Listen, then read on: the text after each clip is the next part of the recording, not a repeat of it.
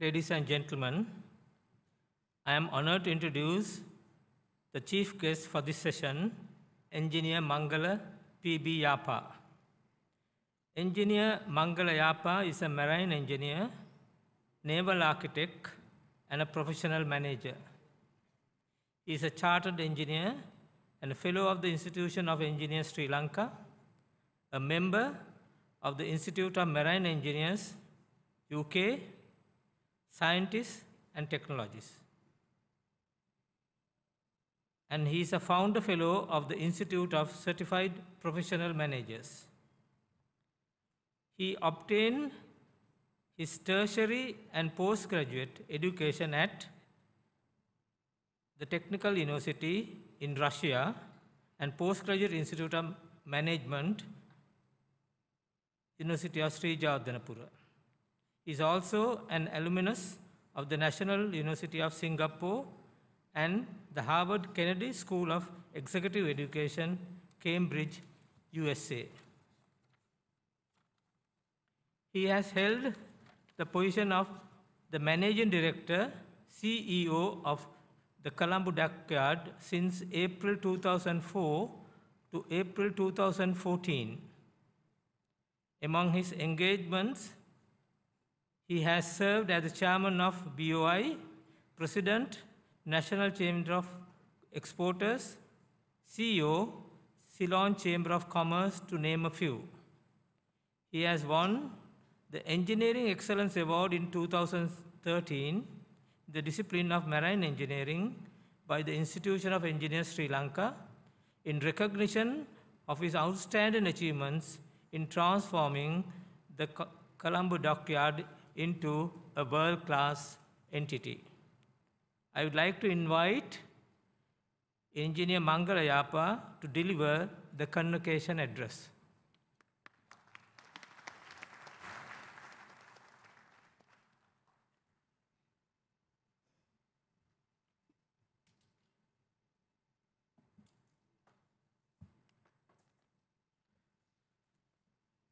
The Chancellor, Vice Chancellor, distinguished members of the Academia of the Sri Lanka Institute of Information Technology, distinguished invitees, dear parents of the graduates,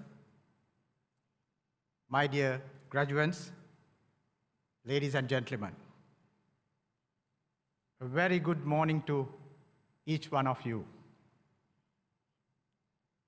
I feel honored and privileged to have been asked to be the chief guest at the graduation ceremony of this prestigious institution, a pioneering institution that is primarily dedicated to information technology and to develop the skills and competencies demanded for the future.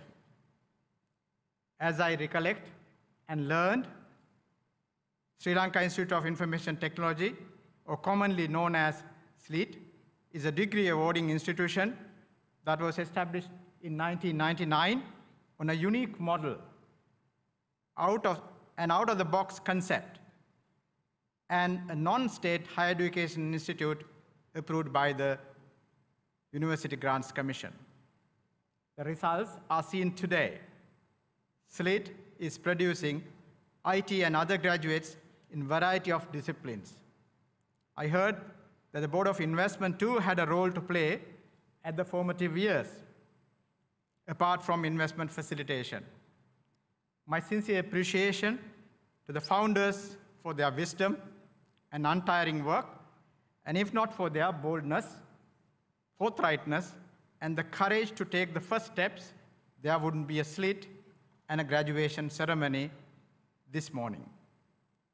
Let me also express my sincere thanks to Professor Lakshman Ratnayaka, the Chancellor, Professor Lalit Gamage, the Vice Chancellor, and other dignitaries at the SLIIT for inviting me for this most important occasion.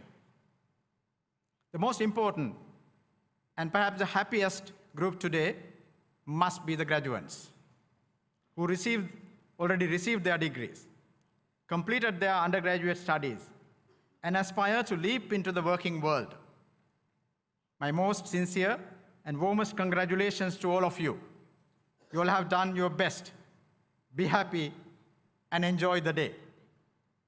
For many of you, it's a dream come true. No doubt, you have toiled hard to reach this stage of your life.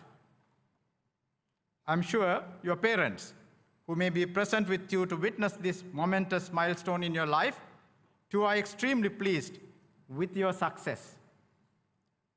They may be also relieved in the sense that the program offered by SLIIT, being a fee-levying course where they had to sacrifice their earnings and precious savings, perhaps under stress, to make this journey a reality. I'm sure your sacrifices are not wasted. You have enabled your sons and daughters to acquire the knowledge, skills, and competencies to face the emerging complex world. Rest assured that you have done your duty, and it's up to them, the graduates, to do well in their respective journeys. This ceremony also brings back fond memories of my own graduation from Astrakhan Technical Institutions in the former Soviet Union, where I graduated from over 3 decades ago, when I set new ambitions to myself. That was a different era. If one failed to enter the local state universities, the opportunities and options were extremely limited. Applying and securing a scholarship to study in a foreign university was one such option, and I was extremely lucky to have been able to secure one. Going to a higher learning institution is about acquiring the skills, both technical and social, that will project you into a meaningful and satisfying career. It is about developing as a person holistically, so that you can really contribute to your community. It is about embarking on an interesting and rewarding life and creating a meaningful impact on the world around you. If I ask any one of you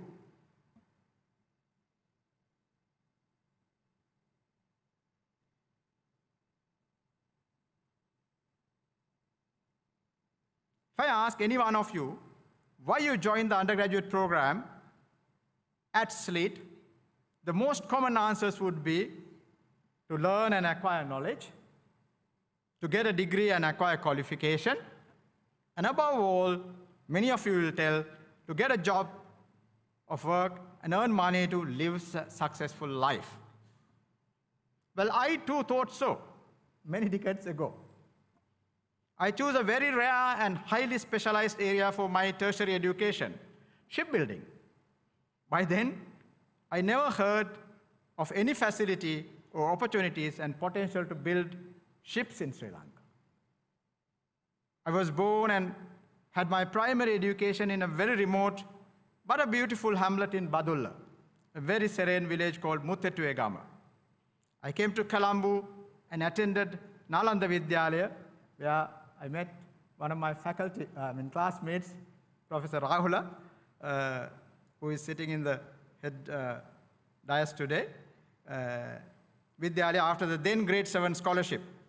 I was never dreaming of ships or shipbuilding then, but at the end, chose to study it. Fortunately or unfortunately, neither my parents, close relatives, nor even my school teachers had any influence whatsoever in the field I studied. This was solely my choice. I'm sure there would have been many reservations, cautions, had they known what I was pursuing. My mother's only concern was my safety, as she thought shipbuilding meant that I would be mostly in the sea. However, my father was indifferent and always encouraged me to find what I wanted to do in life. Having graduated with a master's degree with honors, like many of you today, and returning to Sri Lanka, I managed to join a subsidiary of the only shipbuilding company in Sri Lanka, Colombo Dockyard, as a trainee engineer on a contract basis. leaving an opportunity to join the University of Moratuwa, like Rahula, Professor Lakshman, and others, as an assistant lecturer, as UMO, University of Moratuwa was conducting a diploma course in marine engineering and thought I may have some opportunities. Yet, I joined the industry. Life presents you many choices. You choose what you think that is good for you and pursue it. I never regret about the choices I made in my life.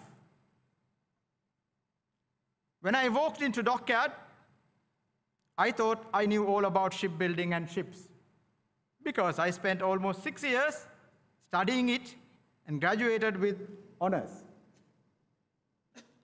I still recollect my first day at work at Goldslip Pay and Engineering, the subsidiary of Colombo Dockyard.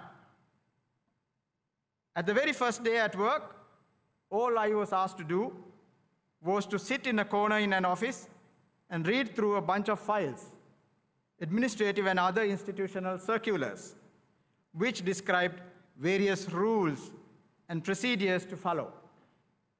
By afternoon, I was told that I had to move to Colombo and lead a small construction team fabricating the box gate for the new dry dock being constructed at Colombo Dockyard. Starting off on the following day, which was incidentally a Poya day. I walked into the workshop in the morning, managed to locate the team from goal, and after an hour or so, the senior engineer who supervised the job walked in, briefly introduced me to the team, put a tap on the back and said, "Yapa, you can proceed with the work," and walked away. That was the beginning of my work life. It didn't take me more than an hour to realize how little I know, what little I know about shipbuilding and work. I was grappling in the dark. It took me 20 years to learn, work through the institutional hierarchy, do an MBA while working, and reach the epitome of my career, to become the chief executive officer of the company that I joined as a trainee engineer on contract basis. As for me, my real learning came through working, applying what I learned and making mistakes. Colombo Dockyard was my second place of advanced learning. My superiors, peers, subordinates, even the janitors and cleaners, and our customers and suppliers were my teachers. In latter years, I used to tell my juniors and trainees, even the air that flows within dockyard and you breathe carry knowledge and experience. So when you breathe it, take it in with conscience. Looking back, I can say that I truly enjoyed every bit of it, every challenge I faced, and every opportunity I encountered.